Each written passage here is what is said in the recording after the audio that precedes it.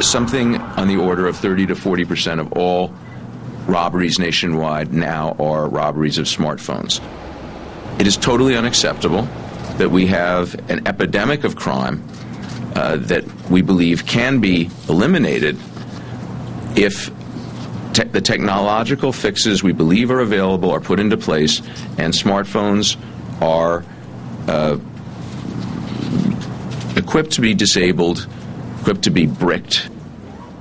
Our message is very simple to the folks in the industry. Work with us to solve this problem. Work with us to make it a pointless endeavor to assault someone and steal their smartphone. We can do that by making them useless for resale.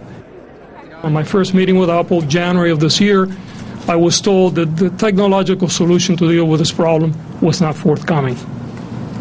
It's really interesting that 6 months later, now we have Apple talking about it. But let there be no doubt, the industry has a moral, it has a social obligation to fix this problem. This is an industry that has a tremendous capacity to innovate, to create tremendous user experience, and they have an obligation to do this now.